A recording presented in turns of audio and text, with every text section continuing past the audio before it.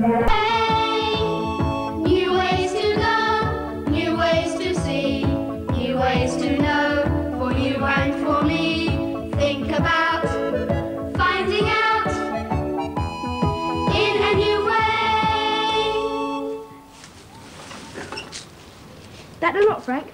Yes, that's it. You can take the wheelbarrow around the side for the time being. Okay. Hey, Jack, come and look at this. What is it? Eggs, I think. Look. What do you think they are? I don't know. Perhaps an insect laid them. A cabbage butterfly, maybe. Let's ask Frank. He'll know. Hey, Frank. Yes, what can I do for you? What do you think these eggs are, Frank? Cabbage butterfly? No, they'd be a different colour. And they wouldn't be on the ground. They're the right shape and colour for slugs' eggs, though. Or they could be... I'll tell you what, Sharon. Go and get a plastic tray from the greenhouse.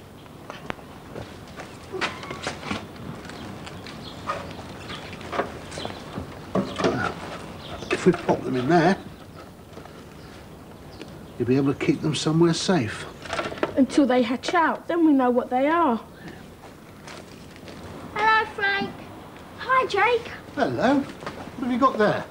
Easter presents. I made them at school. Hey, they're really good. Are the eggs real? Of course they are. Hard-boiled. You can eat them. I boiled mine in beetroot juice. That's why it's pink. Then I drew the pattern on with my felt tips. This one's for Mum. I thought I'd make another one for Gran. You'd never get Gran to eat it. Why not? You know Gran. She want to keep it on her mantelpiece. You could blow an egg instead of boiling it, then she could keep it forever. And it would never go off. Blow an egg? Yeah, it's easy. First, you make a hole at the top. I think you'd better give an egg-blowing demonstration, Jake. Listen, there's some eggs on top of the fridge in the workshop. Take Nicky in and show him how it's done. Yeah, come on, Jake. I like the duck, Mia. Did you make that for your mum? It's not a duck's egg, though. No, you don't see duck's eggs very often these days. How did you draw the pattern on? With a little stick dipped into melted wax. Our teacher helped us with that part. We're not allowed to use hot wax on our own. I think I might try egg decorating. We could get Jake to blow some eggs for us and make an Easter present for Sally. And we could have scrambled eggs for tea. Now watch. First, you pierce the egg with a needle at both ends. Then, you make the holes a bit bigger with a skewer, like this. Now very carefully. Then, you stick the needle right down inside and give the egg a good shake. What for? To break the yolk. You know, the yellow part inside the egg. Otherwise, it won't come through the hole. Now I need a bowl so we can blow the egg into it.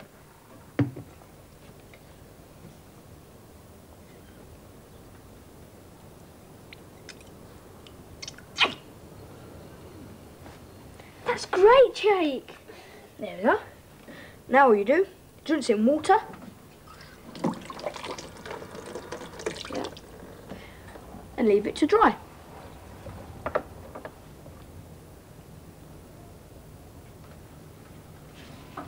Frank, Yes, Mia.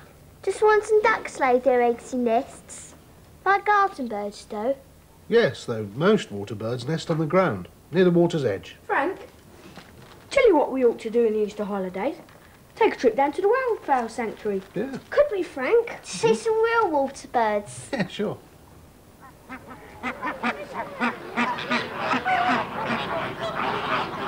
Near our school, there's a special park for water birds. Lots of different kinds of birds live here. It's a safe place for the birds to bring up their young.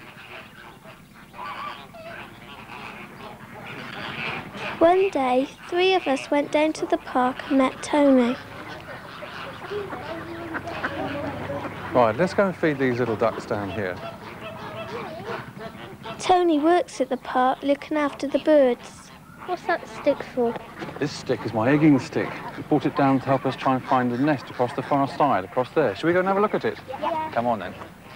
He took us to a duck's nest. It's along here on the left, somewhere, if I remember rightly. The mother duck may not be on the nest now, so she may have covered it with down. Have a little look up here. Only people like Tony are allowed to collect eggs from nests. We must never do it by ourselves. Corner there. Anyone? That's right, that's the one we're searching for. Good. Let's have a look and see what's there. Look at all. Now, that's a lot of eggs in there, isn't it? We don't want all of them, do we? Otherwise the mother duck will be very cross. That's right. Well, what we're going to do here is to make sure that she has some. We'll take 9. How about that? And we'll leave her with that, all right? Yeah. She can hatch those. Because she won't raise them all anyway if she hatches such a large number. OK, let's leave that one now. Let's get those back to the school now. Come on. And we'll see if we find any more nests on the way. Nice and careful. We took the eggs back to our school. We had an incubator in the corner of our classroom.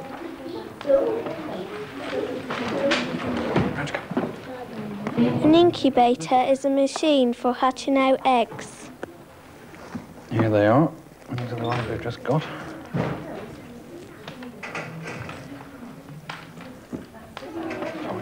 7. 2 is 9. Check the incubator temperature on this thermometer. It's got to be between 100 and 105. OK, can you keep an eye on that for me over the next couple of days? Right, can you just pour a little bit more water just in there for me? Just in there. We had to make sure that the incubator kept the eggs warm and damp. That's super. We need some water in there to help the birds hatch. It mustn't be too dry in there. Warm and damp. While the eggs were in the incubator, we carried on with our egg project. Our teacher bought some eggs from the farm in the basket. And we didn't know what sizes they were, so we weighed them. 50. It's heavy. Nope. Try 5. That's just about right. 50, 60, 65, 70, 72. Once we had weighed the egg, we looked up onto the chart and saw which box they went into. Size 1. Yeah. After a few days, we could hear that something was happening to our duck's eggs. We could see something as well.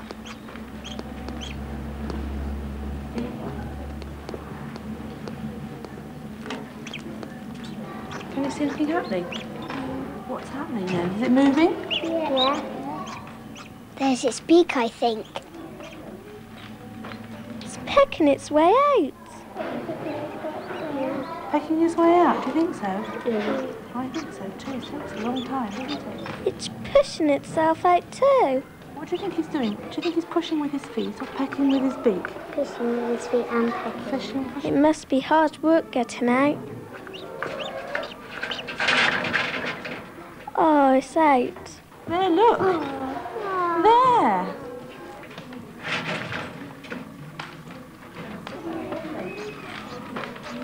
Here's another one coming.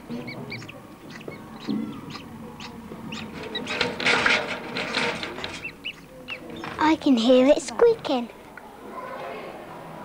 Whoops. And now we can hear him, can't we? Yes, it's squeaking. It's wet and sticky. He's very weak at the moment, isn't he? Can you see his eyes? It's all floppy. He looks very tired. In a few hours' time, lots of little ducklings had hatched out. Tony came back to the school to collect the ducklings. Let's take the top off.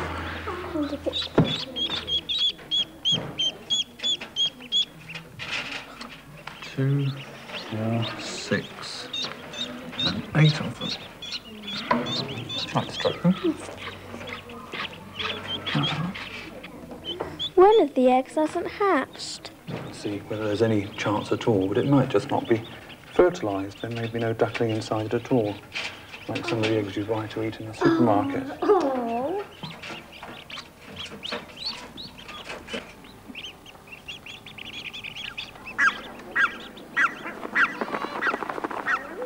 We went to the park with Tony.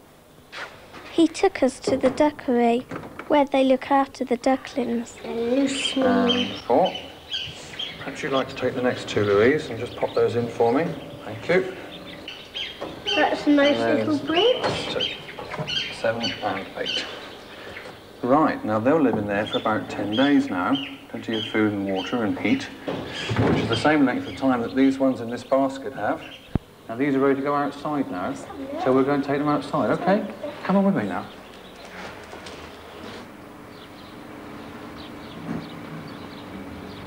Right, now, if you'd like just to wait outside here, I'll release them in this pen here.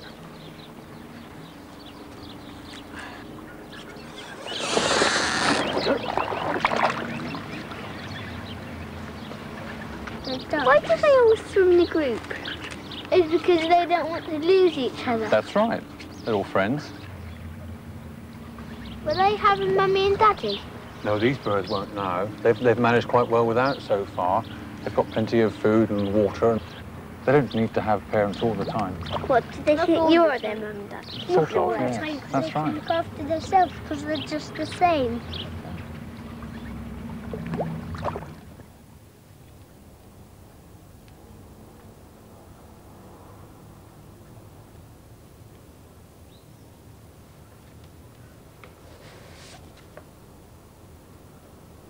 There. Now, who'd like to decorate this one? Oh, Frank. Whilst I'm waiting for this one to dry. Same colour? Yes. Sally's very keen on blue. This one's dry, Mia. Do you want to scrape the wax off? Yeah. Thanks.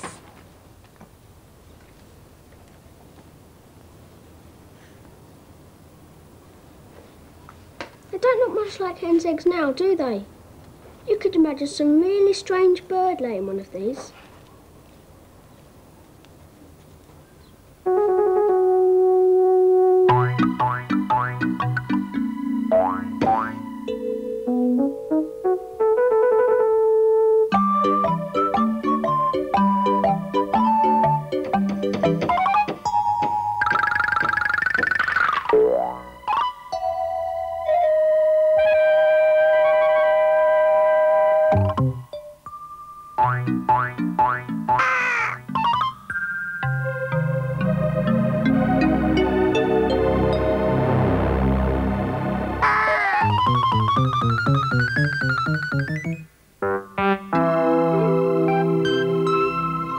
Frank?